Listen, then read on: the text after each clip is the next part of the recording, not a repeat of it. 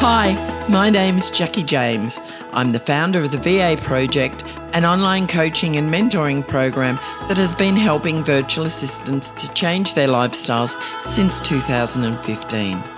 Welcome to the VA Project blogcast, where I will share what I did to go from a corporate career to running my own business and living a debt-free lifestyle. If I can do it, you can too. Let's jump into the episode. Hey, it's Jackie. I hope you've had or are having a fantastic day, wherever you may be in the world.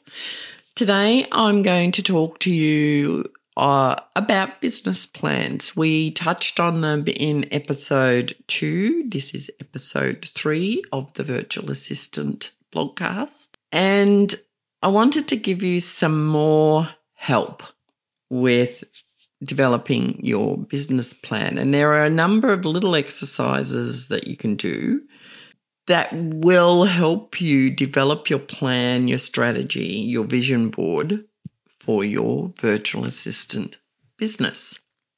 So describe your business and provide an overview. The industry you're in, the current size, location, and your details. For a long time, I had JMJ EA for a day like a giant business card and photo frame on my desk. Now, I created it in Canva and it looked all wonderful and it was just a picture to remind me of why I was at my desk every day working the hours that I was working. It's just little things like that can help keep you on track because we get so busy in the doing when we first start our business that we actually forget why we're there and who we're doing this for. So you can become so caught up in the moment of doing stuff for clients that you actually forget that you are a business owner, quote, not an employee, unquote, but you are a business owner and that you have a reason for doing what you're doing. So that little photo or that little reminder on your desk is enough to keep you going when times get a little tough. And they will. And it will happen lots. Because there is no silver-lined cloud, there is no pot of gold at the end of the rainbow. You have to make them, and you have to work hard to do it. So describe the business challenges that you have. What makes those difficult for you? What alternatives do you have? What opportunities are available to you? Then put down your goals for yourself and your business. Make sure that they're realistic about times and frames and what's going to bind you and what's going to stop you from doing what you want to do. How will you achieve those goals? Then list your actions and put down when you're going to complete the goal. Because a goal is a definite, but you need to have little tiny milestones to get you to where you need to be. So doing this will help you because you need to check off what milestones have been achieved. And then if something isn't achieved, what impact does that have on you achieving that goal that you've set for yourself or your business? What do you need to work around in order to change that help? That you get to where you need to be and what's going to make it a success. So it's not just about focusing on the what if this doesn't happen and the what if that doesn't happen. You need to focus on what if this happens. We move to the next thing. What is the next thing? What is the next milestone? What is the next goal in your business plan? So planning is all this sort of thinking, like knowing who your competition is, what personal development you need to undertake, what products and services you want to offer. These are all things that need to be in your business plan. It's no good saying, I'm going to be a graphic designer if you have no skills in that area. I suck at graphic design. It is not my thing.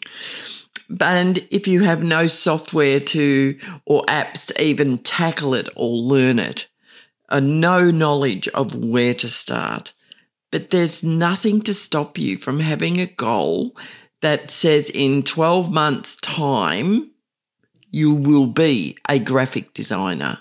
You can, if that's your dream, then you need the milestones for that goal will be how you're going to achieve it. Now, I'm not saying you can't be what you want to be. You can be anything that you want to be. And I'm a perfect example of that. Case in point for that.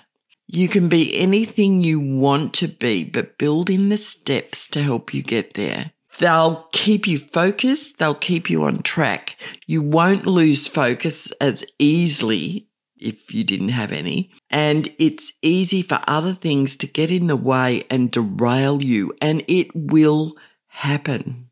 So there are a number of government websites. Check out wherever it is you live. There'll be a government business website, and I can pretty much back it in that there will be a business plan template on there to help you get started. And they're free. I would expect them to be free. So the Business Victoria website has a great template to help you with all the prompts. Now, it's for small business owners. And if you're a virtual assistant, you're a small business owner. If you're an executive assistant or a personal assistant, you're an employee employed by somebody who pays you sick pay and superannuation and holiday pay. When you're a virtual assistant, people subcontract you. So you have to take care of all that stuff yourself. So the business plan will help you with all this. So do yourself a favour, pop over to the government business website for wherever you live and get yourself a business plan template. You don't have to complete all of it, but it's a document that will be forever changing as your business evolves and as your milestones and goals change. So a business plan is never really finished. It's just a giant roadmap to help you get to where you want to be, to have a debt-free lifestyle. I'll catch you on our next episode. Thank you so much for listening in to the VA Project Blogcast. For more great resources, visit www.thevaproject.com and start changing your lifestyle. And if you're sick of getting lost in the mega online groups, join our online community on Facebook. Simply search the VA Project and I'll look forward to welcoming you.